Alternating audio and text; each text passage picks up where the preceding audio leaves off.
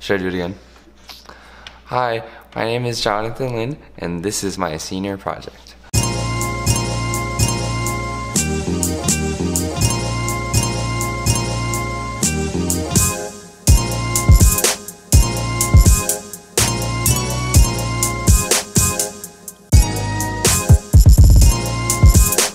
Okay, so I did my senior project on music production and film production, but sadly I did not really get to release an album or anything. So instead of that, in this video, I'll be teaching you guys how to make your own song, kind of, a little bit. So all the clips that you actually saw earlier were time lapses and, you know, little shots of B-roll that I shot myself. And this video is all edited by me. And yeah, I'm gonna go ahead and show you guys what you need to do to make a song. And this is just gonna be like a boom bap, Ninth Wonder, J Dilla type beat. So to make a song, you'll need a laptop, earbuds. I painted mine gold to increase production value, a keyboard maybe, and optionally a piece of candy.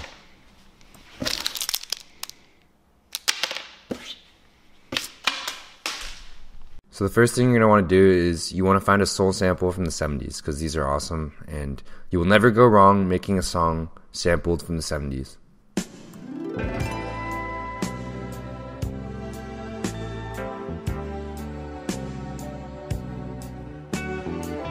So we're going to go ahead and take this sample and we're going to load it into my digital audio workstation, or DAW for short, which is Fruity Loops. Now you can use any one you want. There are a couple out there. There's Reason, there's Logic, there's even GarageBand, but right now the most popular ones are Ableton and Fruity Loops. So now at this point, I'd usually just take my song and I'd chop it up in the places where I'd want to chop it up. And then from then on, it's pretty much just sequencing the sounds the way you want them.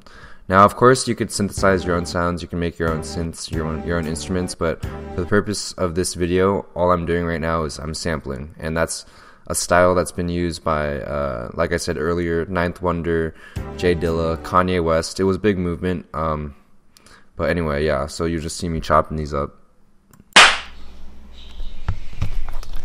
Okay, so I'm actually going to switch to like a live presentation type thing where I'm just going to pause the video at certain points and I'll explain what's going on, because it's getting kind of late and my mom's downstairs watching videos, so I think I'd rather just do that. Yeah, editing is a pain.